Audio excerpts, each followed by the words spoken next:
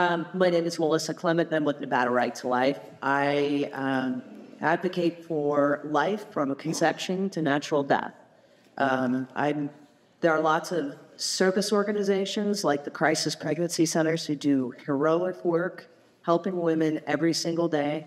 My job is kind of like the Air Force for those folks. I take the long view, and so I'm in the education sphere, and I'm very much in the political sphere. So I lobby 120 days every other year, and so I'm not the most boastful person, but I think there's probably nobody in the state of Nevada that understands Question 6 like I do, just because I've been doing this for a very long time.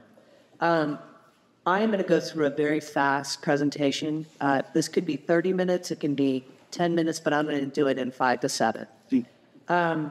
Question 6 is about abortion. So it's important to start with the very basic facts of what is abortion. Abortion is the willful destruction of a living newborn baby in her mother's womb. Abortion is not miscarriage care. It's not ectopic pregnancy treatment, and it really, really, really shouldn't be birth control. We need to, why are we talking about this? Is my first question. Why are we even discussing Question 6? Because in Nevada, abortion is available for any reason or no reason, up to 24 weeks, which is 6 months. Any reason or no reason, up to 6 months. The only requirement is it must be done by a licensed physician. After 24 weeks, in the case where a woman is facing a health or life challenge, she can still get an abortion. It just must be done in a licensed hospital with a licensed physician.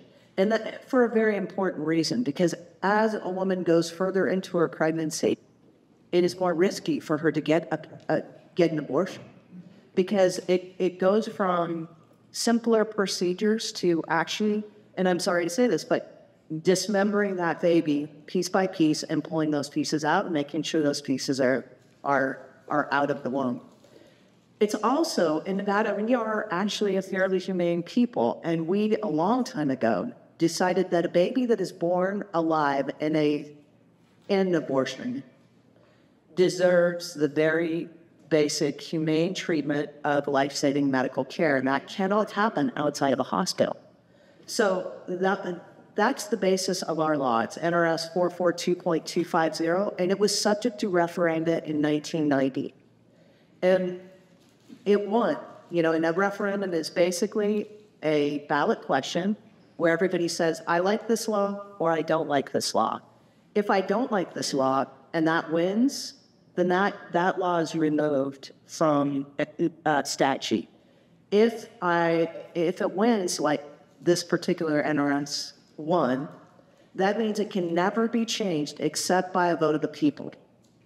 So no legislature, no legislator, no U.S. senator, no governor, no county commissioner, nobody can change the basis of 24 weeks. No one. And it takes, like I say, a vote of the people. And so now we have a vote of the people in Question 6. I myself, I'm very pro-life. Every life is sacred. Every life is a endless possibility that is, and it is our greatest human capital and potential. So that's me, and I'm super pro-life. And I'm just going to stop and think about that. Yes, I am very pro-life. I just completely lost the plot. So this particular law is extreme, in my opinion, because at 6 months, where we have decided viability for that baby is pretty far along. That baby is kicking, that baby is moving, that baby can live outside the womb with a little extra time in an incubator. We're talking a living, breathing, little tiny Nevada. And so I think 6 months is a little too far, a lot too far. But unfortunately, Nevada was for reproductive freedom, the Democrat Party, Jackie Rosen, and however you say her first name, Harris, have all decided that's not far enough. And so they have presented Question 6. And it is and this will amend our Constitution, and I'm going to read just a little bit of the amendment. All individuals shall have a fundamental right to abortion performed or administered by a qualified healthcare practitioner until fetal viability or when needed to protect the life or health. Now, I'm going to just stop right there for 1 second. The health of the mother. The life of the mother is, we all understand that. Mom has got a condition where her life is threatened. She may die if something doesn't happen. The health of the mother is something completely different. And that was decided back in the 70s along with Roe v. Wade. Health of the mother can be anything, and it can be transitory. It can be physical, it can be mental, it can be financial. So I'm having a bad hair day, I don't have money in my checkbook. That can be a reason to get an abortion. Now, I'm not saying that that's always the case, but you just need to understand that that is a pretty big loophole. Life or health of the pregnant patient without interference from the state or its political subdivisions. Again, I've got to stop for a second. You know what's not listed in this question? A couple of very important words. Mother, woman, girl, female. None of that is in question 6, which, actually makes a lot of sense because question 6 does not help women. But I'm just... illegal. Exactly. Without interference from state or political subdivisions. So that means that a legislature or a county commission cannot come in and say, we require a level of health and safety and sanitary conditions for any location that's going to provide abortions. Because this is a fundamental right. So you can't do things that are going to cause that fundamental right to be delayed in any way. Let's see. Now I could read a little bit more, but the one thing, this is the big deal. Fetal viability means point in pregnancy when, in the professional judgment of the patient's treating healthcare practitioner, we're going to get back to that word in a second, there is a significant likelihood of the fetus sustained survival outside the uterus without the application of extraordinary medical measures. Now, I have 3 kids, and my oldest was born with the umbilical cord wrapped around his neck. He had to be taken out of me and rushed down to the ICU, and they had to work on it for a little bit. Now, you wouldn't know that at 29. You wouldn't know that. That's extraordinary medical measures. But you know what else is? That little green squishy ball that they put inside a child's nose or down their throat if they happen to ingest meconium or something like that. There will be no requirement for a hospital for a late-term abortion after this amendment goes in. So therefore, the level of fetal viability, or what defines fetal viability, is a much higher standard in a hospital than it is in a back alley abortion location. So healthcare practitioner, as I mentioned, doctor is required currently. Healthcare practitioner is the new term.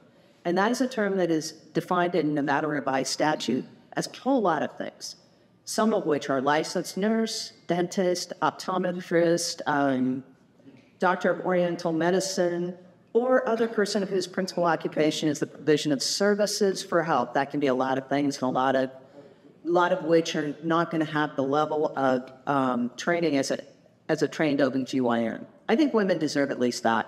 Question 6, the question we will see on your ballot, should the Nevada Constitution, and it goes on and on. It's fairly clear. It's fairly clear we're talking about abortion. It's fairly clear healthcare professionals are the one.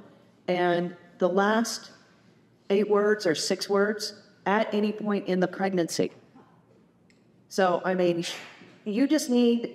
people need to read the question, maybe read the amendment, and really there's no other vote except no.